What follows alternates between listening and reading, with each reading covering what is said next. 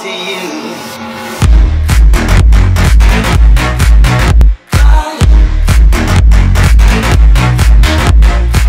What is up, guys? Your boy Jayzeh here, and a couple days ago my Windows 10 kept crashing while I was recording. I was very upset about that, and I know the PC is not the problem. I'm very sure, because just like a month ago my friends came over to help me build it, and it's a beast of a PC. It has 390 graphics card, 16GB memory, 500GB SSD, and 4TB hard drive.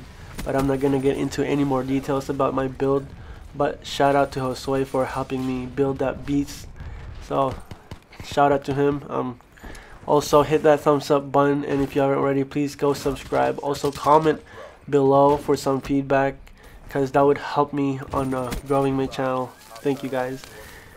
Well, Windows 10 needs a lot more work, and I know there's some people that are having troubles with it right now, so I'm not alone. There's a lot of issues with it, but I hope they'll continue to make it better and keep working on it. So I decided to reset my Windows 10, and it said reset failed, and when it booted up I had no operating system. Literally said I had no operating system. I was so confused. I don't know, I was very upset about that. So I was like, whatever, I'll just go on my MacBook Pro, download the ISO file, and make a bootable drive again. And I attempted to boot it up on my PC, and it wouldn't work. This was late at night, guys, and I was very tired, and it wasn't working. I just went to sleep. I literally just went to sleep after that.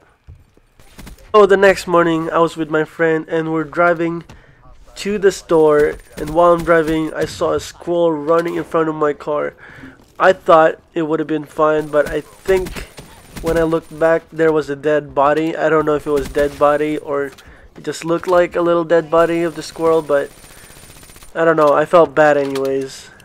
It was his fault, don't blame me. So yeah, we went to store, and then we went to go eat. After we went to go eat, we went home to set up my bootable drive, and this time it worked. I set up my Windows 10, and I haven't installed all the drivers yet. I've been lazy, and I really need to do those soon so I can play some games. I just realized that I have to download all my games again, which really sucks. I don't have that much time since I go to college, and no time whatsoever. I'm just using my MacBook Pro right now to record my gameplays and edit, so I can continue to bring you guys some great content. And that is all, guys. Thank you. Please leave a like, subscribe, and give me some feedback. And peace.